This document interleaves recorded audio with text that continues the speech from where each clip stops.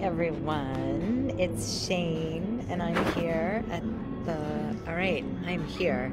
I'm in the Rockaway Hotel. Me and Dana the Great just had a beautiful meeting. And, yeah, this is a really sacred and fun space to get shit done and to really enjoy. And something that I've been working with all week is getting out of my comfort zone. And so that's what I'm going to share about today. I'm going to be on as long as I can.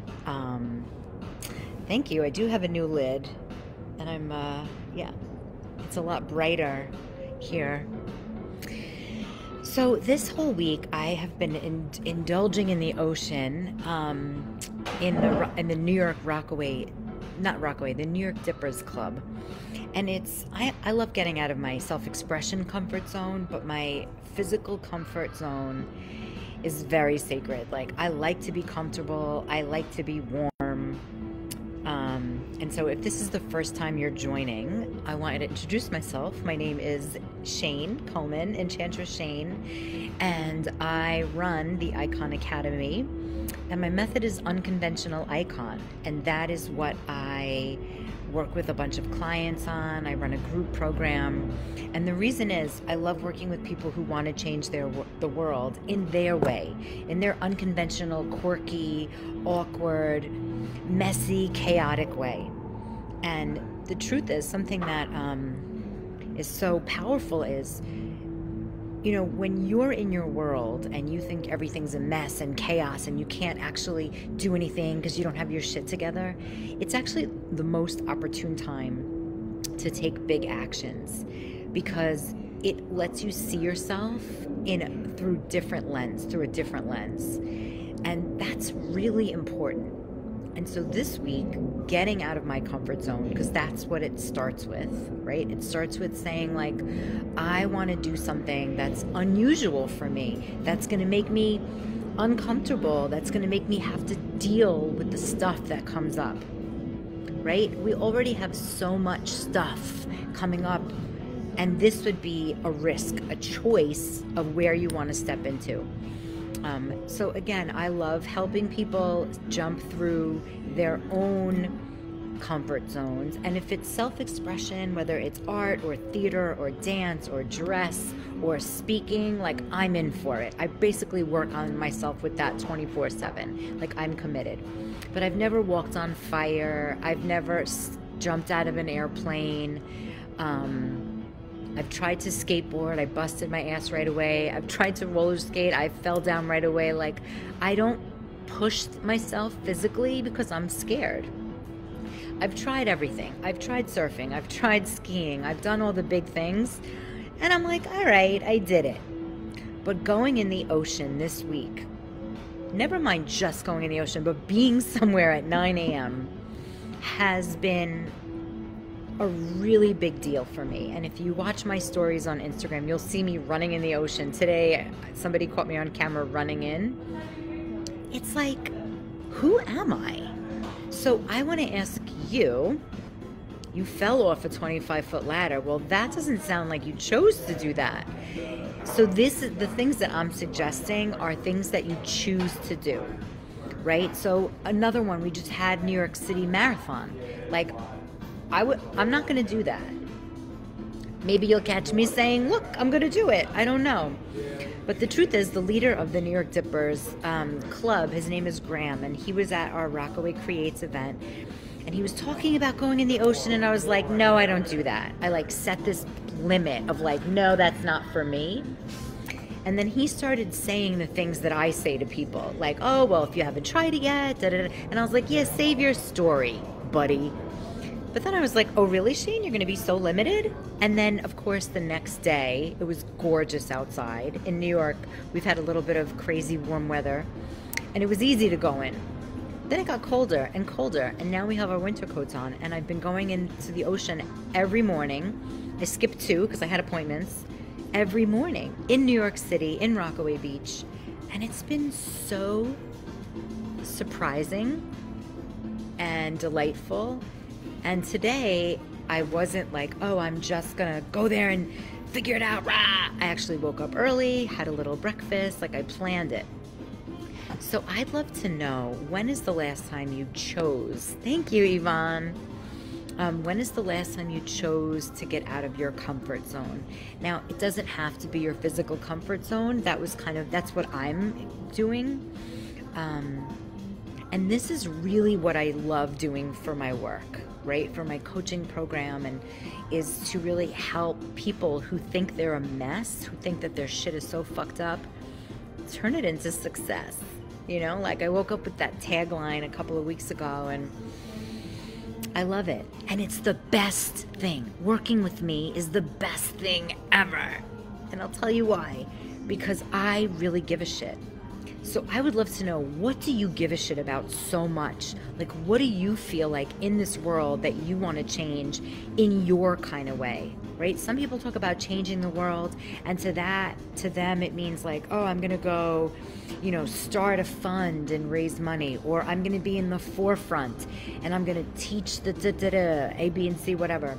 And for some people, it's like, I'm going to work with families or teens. But what do you care about so much? That's my question to you, that you want it to be different. There's a lot of things that could be different and change in this world, but what do you give a shit about? Like, for some people, I spoke to an amazing woman today, and she has such beautiful, what we call medicine, to give out to people. And it's how to face your life using the elements of nature. And so if you're overly emotional, then you have a lot of water going on in your world, and you need more earth. And so she works directly with the elements in that way. And I thought, that's so cool. It's not how I do it, but it's how she does it. So what are you passionate about? Are you passionate about saving animals? Are you passionate about sex trafficking in this country? I mean, these are big things, but they don't have to be. They could be, you're really passionate about people leaving leaves in their yard for all the animals in the winter. So where do you want to be of service? Or where do you at least think something should be done? Sometimes it starts with that area where you're like, something should be done. So last week at the Rockaway Creates meeting, and I'm on the board of this amazing organization, somebody was handing out papers about the piping plovers. The piping plovers are little birds. They're so tiny. And in Rockaway, they close off several beaches for these piping plovers. And she was so passionate about it. And I was like, all right, lady. Now, I wasn't judging her passion, but I was just like, you know what? This is really important to her. And that I get excited about. What's up, everybody? Oh, of course you're here. So I'm talking about what you feel passionate about. Maybe you feel passionate about race relations in your neighborhood. So getting really clear on not only what you're passionate about, but what do you feel like should change? And how are you excited about being a part of that change? That's the people that I love working with. And so today, me asking you these questions is, maybe you don't know, but maybe you do know. And that's who I get pumped on, because then your little piece is contributing to the betterment of our world, right? So something I did in my women's group that I lead, we made cards for foster children, and they were birthday cards. And so you can mail, I could give you the address if you want it. You basically mail out birthday cards. You can't write names, obviously, but you can write dear friends, or write nothing, or just happy birthday, may your smile always surprise you in the mirror, whatever you want to write. And then with that, you mail them as a package to this nonprofit in Texas. And then kids who are foster kids and don't have families get birthday cards. How amazing is that? And so how I work with people is like this. We figure out, or maybe you already know, your mission, and then we work on furthering your mission by taking actions. It's so exciting. So I'd love to know your feedback on this. I'm not seeing any comments, so I'm sure they'll show up later.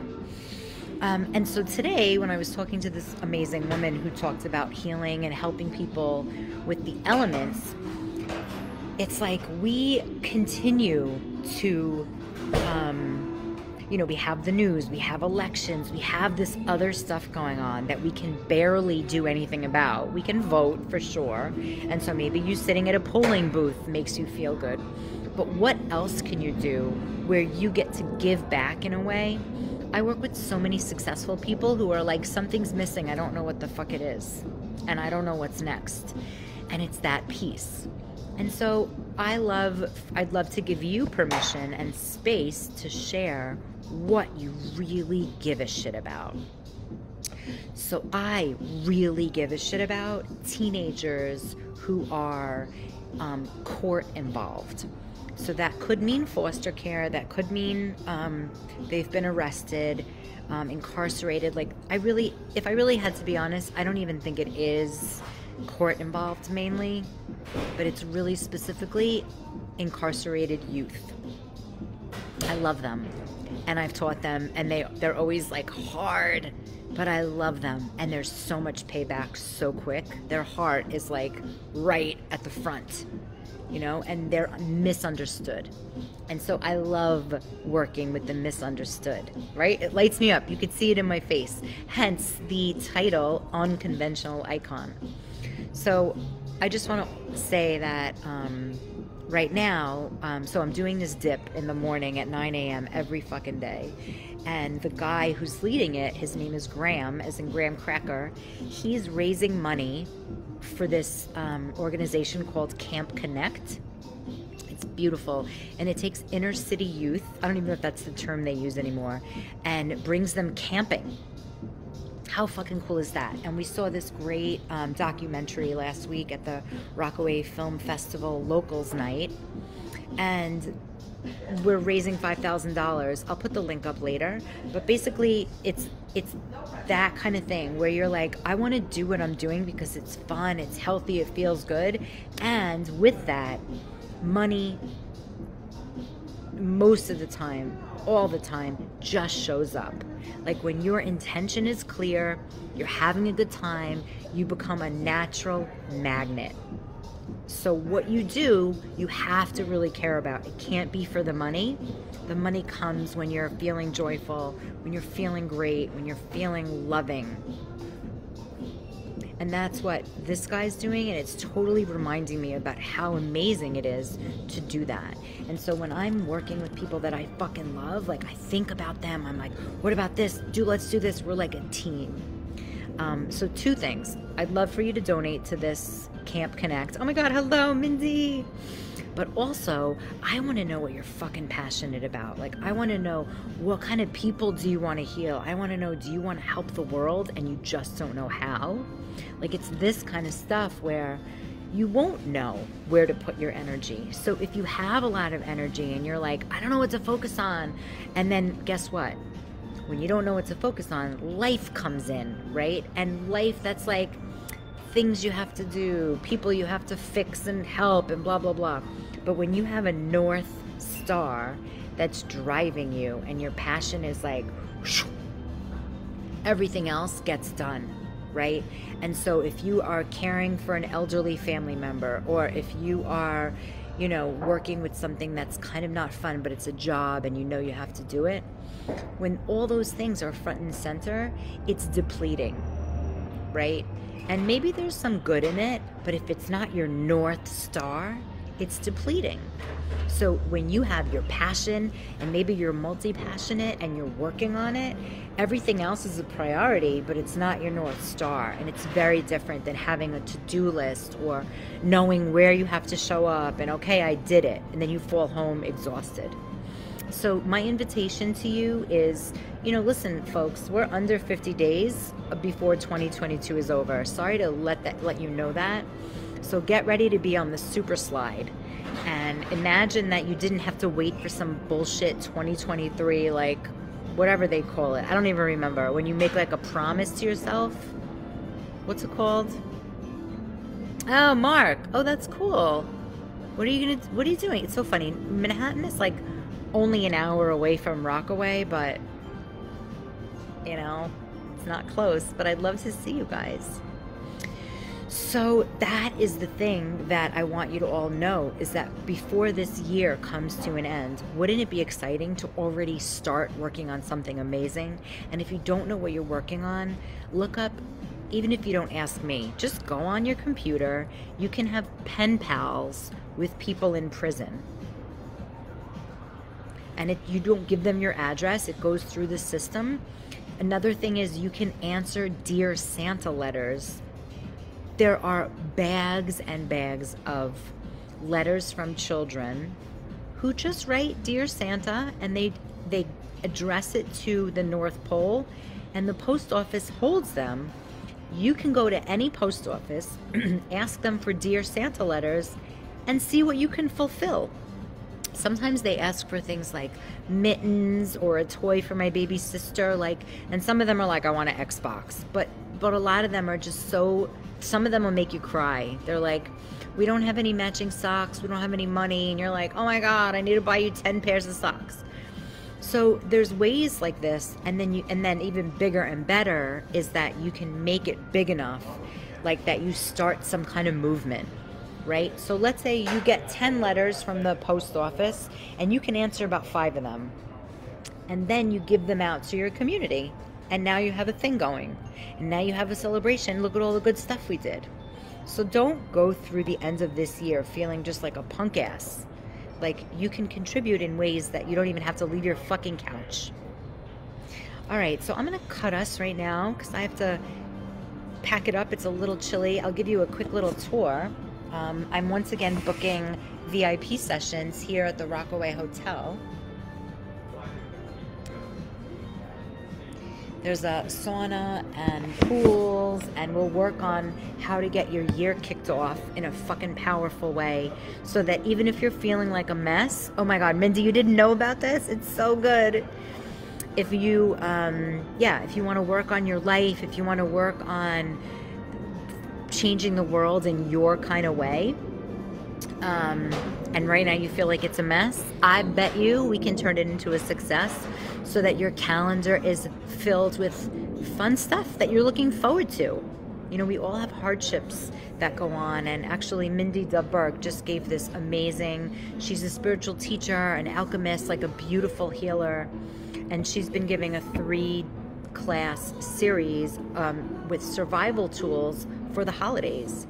You know, whether it's travel that's annoying you, or people that are annoying you, or you're annoying yourself, the holiday times brings all energy up to a crescendo. And so having something that's your North Star to work on, following up with Mindy, watching her classes, if you didn't see them, send her a message, and signing up to get support in some way. And not even just support, but like expansion beyond your wildest dreams.